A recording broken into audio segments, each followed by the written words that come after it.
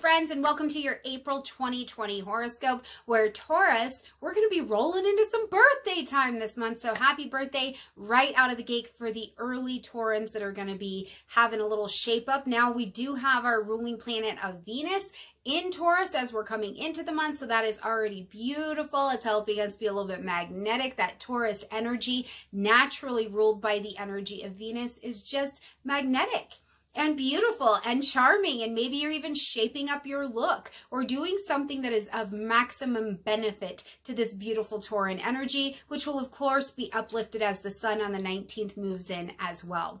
Now, before we do jump in and start talking about all the good stuff in April, if you happen to be watching this in March, the 25th and the 26th, I will be a part of a free webinar at astrologyhub.com. Everything's in the description box down below, but we're talking about the 5 unique placements in your chart that you can use to start to see how to move towards your soul purpose. At this time where many of us are experiencing quarantine, you're at home, you're filling yourself with information, you're doing things, you're learning a new path forward. Might as well use your chart to see the best specific way to get onto that path, to get into what you're doing to maximize your energy. So it's in the description box down below, okay?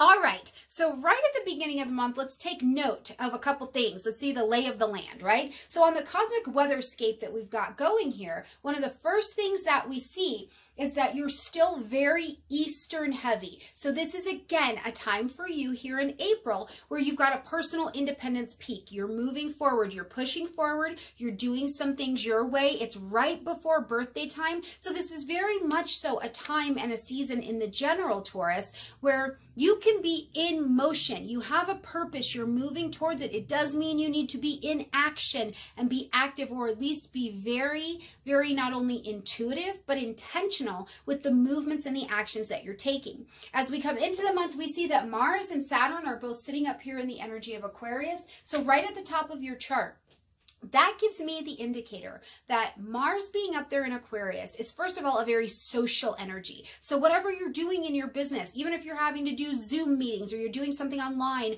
or you're learning online, or you're teaching, or you're just doing business online, collaborate, collaborate, collaborate, collaborate. Ask questions about new things. Learn about your technologies around you. This is where your hustle, your flow, and your movement is really going to be very helpful for you. Now, another thing I'm thinking of that's coming to me that I continue to be shown is that this is a month for advice. People may be throwing you advice, or they may be throwing you information. Now, you're still in a personal independence peak, so you're going to do what you want with that. But from such a social energy, which we are all steeped in right now, we're steeped in a global social energy. Listen to information, but then you've also got to take it back and decide which things, especially in your career, are going to be the very best social movements for you forward. Now, Saturn being here means you are taking this seriously. You may also be seeing in your life, Taurus, as of right now, your friendship groups, your organizational alignments, your future plans are changing, because those are the qualities of Aquarius. They want to move things forward. It's also a very friendly energy. So use your friendly Venus in Taurus magnetic personality and put yourself out there and allow these collaborations to come to you. Allow the work to come to you, okay? Now, on the 3rd, we're going to see Venus moving out of the energy of Taurus, and she's going to move down into your 2nd house in the energy of Gemini. Venus in Gemini. First of all, Venus is your ruling planet, so you're very comfortable with her orb and her motion, and she does begin to move out of bounds here in April for most of the month, right? So what that means is that as Venus is moved out of bounds, it means in your money, in your 2nd house, your money, your self-esteem, your value, your talents, your skills, the way you go out in the world and you make money, your possessions, your investments, your relationships, all of these things that have value to you, you're going to move a little bit out of bounds, right? Maybe you're having to work differently than you ever had in your life, and you're moving out of bounds. You're moving out of your comfort zone in order to make money. Maybe you're collaborating with people in a different way. Gemini is a networking energy. It's very social. It's very engaging. It gathers information. Maybe you're learning something differently that has value, or you're teaching something that has value, and you're doing it differently while Venus is out of bounds, because when she moves out of bounds, it means we've got to get out of our comfort zone. So you could also be getting with Venus just in Gemini in general, different financial information, or you're like learning a skill. You're learning something that allows you to go out and change the way that you bring benefit, Venus, to your money. So that's definitely a neat energy to pay attention to, but look outside of your bounds. It's not all straightforward this month, okay?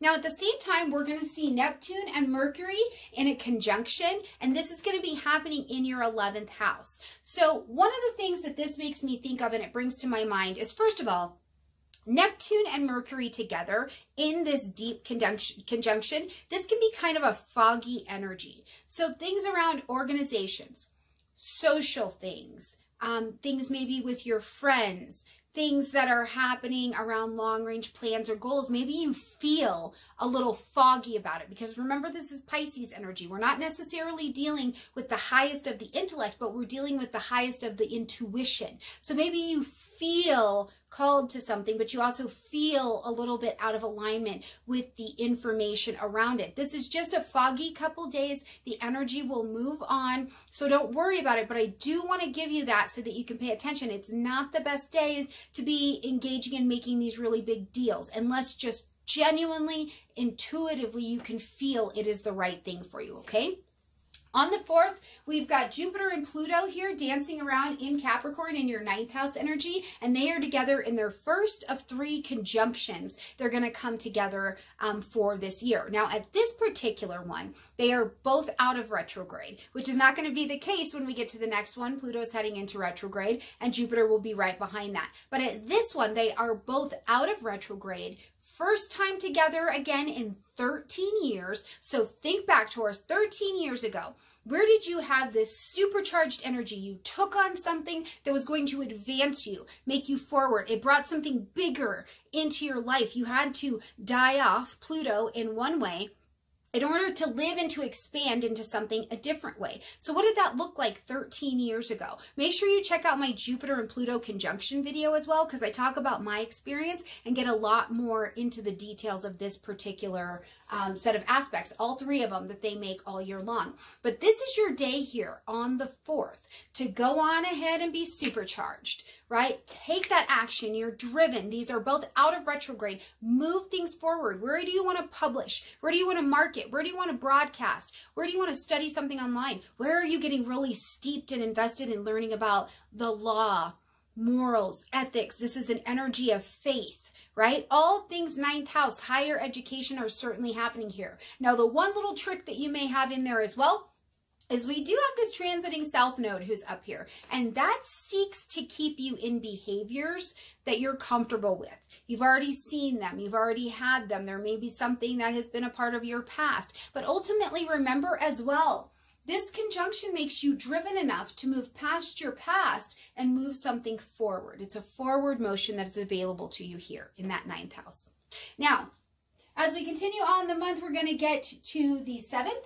And we're going to have a full moon happening in the energy here of Libra. Now, this is going to end up being at 18 degrees of Libra, okay? The full moon says that something has to be ended, acknowledged, or adjusted. So we need to create a shift here. The shift maybe is unconscious to you, subconscious for you. Here in the energy of Libra, it is lighting up your 6th house area. So this is the home of your daily routines, your daily hygiene. And your daily hygiene is not just brushing your teeth and your hair and doing all of that stuff, but it is also the daily hygiene of, do you have a daily schedule and routine in your life that makes sense? Or do you need to clean it up? Do you need to have an adjustment, an acknowledgement, or an ending to something around that?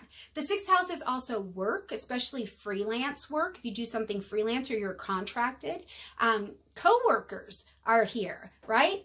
And the 6th house is the house of health. This is health and wellness, and I also include mental health and wellness in here as well. The energy and the qualities of Libra say to us, Taurus, we need to make sure that this area is in balance. So this full moon is going to say, Taurus, hold on. Where are we in or out of balance with this area? in our lives, right? You've had this energy where you've had Venus already in your sign, Uranus is still in your sign, the sun soon will move down into your sign as well. So maybe this moon is also putting you in a position to say, in my daily health routines, am I making sure I'm moving enough? I'm a Taurus just like you. Sometimes we're not moving enough. We like them little snacks, you know what I mean? So it could be, am I moving enough? Am I doing things that are healthy? Do I have a healthy mind frame? Am I taking care of myself? Do I have a healthy work? Remember, Mars is up here in the work sector. Do I have a healthy work routine? Ooh, Venus is traveling over here. Venus is the ruler of this moon being in Libra. Is your money healthy? So this is an opportunity to make adjustments, endings, or acknowledgement to something that may be out of balance, okay? Also on that day, we have got Mars and Uranus. So we've got Mars up here in the 10th house. We've got Uranus down here in your 1st house. And these two are in a square with each other. When Mars and Uranus square each other, a square says, I'm going to put you under pressure because we need to take some action here. So something in your business life, something in how you're doing business, something in maybe a collaboration could be feeling tense or feeling like it's under pressure, or it is the thing that feels out of balance maybe. And this may be where you are directed to take action, because under a square we will take action to relieve the tension that is there. So look for that as we travel with this moon, and of course there'll be a separate moon video out for all of the details as well. Now on the 9th, we see Venus, who is here in the energy of Gemini, and she's not ready to retrograde or anything yet, but on the 9th, she enters her shadow phase, her pre-retrograde phase. So she's beginning to slow down a little bit and get ready for her retrograde. Now this is going to be in your 2nd house. So why do we care about that? First of all, we care because what happens when you're traveling along, things are going well, and all of a sudden it feels like money is starting to show up slowly. You're feeling like it's taking you longer to get your projects done. It's taking longer to have an idea of how to use your creative talents, right? That is under this energy. Or maybe you made that phone call or put that resume out and you just still haven't heard back. Well, as of the 9th, all the way until May 13th, Venus is in her retrograde time, her shadow phase. So you may start get some inklings of things that you're going to work on during the retrograde, but also things are slowing down. Your relationships are maybe slowing down. Your money is maybe slowing down. The benefits of what you're doing, you maybe don't even see those until May. They are slowing down, but it doesn't mean don't continue to progress forward. Now, the full retrograde is going to happen from May 13th until June, so we'll talk more about that next month. So on the 11th, we're going to see Mercury moving out of the energy of Pisces and moving into the energy of Aries just up there. Now, Mercury in Aries, and I laugh all the time because my husband has this placement. So when he says something, I'm like, oh my God, he's going to say something. He's here to win. You know what I mean? But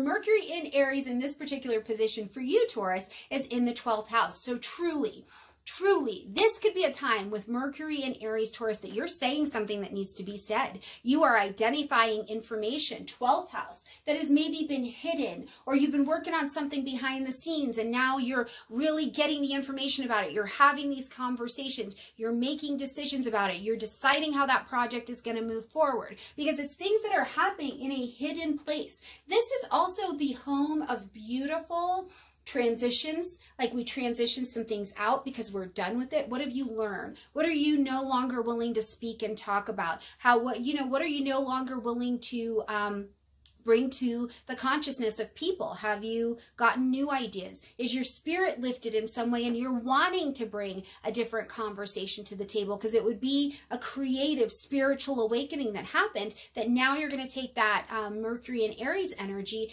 and speak it into existence, put it into existence, make some decisions around it. Now we have this energy all the way until April 27th before Mercury moves down into your sign, okay? On the 19th, we see the sun moving on, getting into the energy of Taurus. So happy birthday, my Taurus friends and fellows. This is light. This is heat. This is vitality. This is Taurus season. Okay, now as you can see, we've got Uranus over here. So Taurus, many of us have been shaken, not stirred. Okay, it's brought a lot of changes to the Taurus body, to the Taurus mind frame, to the Taurus routine. Now we bring the sun into this energy as well. And it's like, we're motivated. Taurus, you are motivated for a new year. You are motivated for your next set of actions. And even if you're not motivated in the way that Aries gets motivated, where you're ready to run and hit the ground and you're doing all this stuff, you are motivated to create sustainable, enduring, practical, dependable, beautiful things in your life and in your world. And you are motivated to be a part of helping things sustain and grow as well. You're literally taking yourself in a motivated way out into the world and offering yourself as the goddess that you are. So it's a beautiful sun energy. And remember, we've also looked over where some things were not in balance. So you're feeling a little bit more motivated to get yourself in alignment as well. It's an absolutely lovely, lovely energy. Okay, on the 22nd, we're going to have a new moon happening in Taurus as well. So happy birthday. There's your little gift. But the new moon is where we're going to plant those seeds of intention to begin something new. And it doesn't mean it's a new project. It means we're going to bring a fresh perspective. It can be a new project, but this is your fresh start, your fresh beginning happening here under the new moon in Taurus. So plant those seeds of intention, Taurus. What do you want to see for the next 4 weeks develop? And ultimately, where do you want that to fit into your next year? On the 25th, we're going to see Pluto up here in the energy of Capricorn heading into retrograde. Now, I'll make a separate video on that as well so we can really get into the details of it. But Pluto is going to be retrograde at 25 degrees of Capricorn for the next 5 months. Now, when Pluto retrogrades, you're going to go back over this Capricorn area. This is not new information. You have seen it. You have been looking at it in this 9th house. Publishing, broadcasting, your reputation, sales, marketing, putting that book out there, higher education, training. Any of these things you've already been looking at. Now, as Pluto goes back and retrograde, you're going to review this area again and say, okay, I've made this project and I've made this progress. What needs to continue to die off from it so that it can really live big and abundantly? The 9th house is an expansion house. So this is your chance to go back and review transformations, evolutions that need to come to the table. Pluto retrogrades for 5 months so that we don't all fall off the planet trying to evolve. So you have time to look back over this area, but just know you really are looking back at something that's already in place. You've already been working on it, but now you're going to get some fresh eyes on it, and you're going to let some piece of it die off so that something else can live very big and healthy and evolved and abundant. As we also close out and get to the end of this month, we're going to see Mercury heading the road, coming down here into the energy of Taurus. Now, Mercury in Taurus, first of all, it makes you very gabby. You could be having a lot of conversations. If you're collaborating with people, goodness knows you've got a lot of conversations going on. You could have information coming at you, right? You could be sharing information. It could be like the Taurus explosion of information is happening, but also in true Taurus fashion, our conversations will be slow. They will be beautiful. There's maybe music happening. They're going to be, this is an energy here because when Mercury comes into Taurus, Mercury likes to move so fast. In Taurus, we're not about that life. So we're moving more slowly. You could also feel like you're having to work a little bit harder to do something or to get something out there. But ultimately, Mercury is still working for your benefit all the way until May 11th, okay? All right, Taurus, I think it's going to be a good month. I think it has the opportunity to be a productive month. You're at the beginning of your annual restart, where you want to go, what you want to do. And you also are going to begin this journey where you get to go back over and see what to shed, what to rebalance, so that you can, as we go forward, really be moving and thriving as abundantly as is possible right where you're at. It's about your circumstance. It doesn't mean that everybody's got the circumstances that feel the happiest. It's about growing where you are so that we can go to the next place, okay? Especially before we do begin the Venus retrograde as we head into May. All right, you guys, like this video, comment, share, subscribe. I hope to see you on the webinar, and I hope to see you around this channel. So I love you, and I will see you next month. Bye, everyone.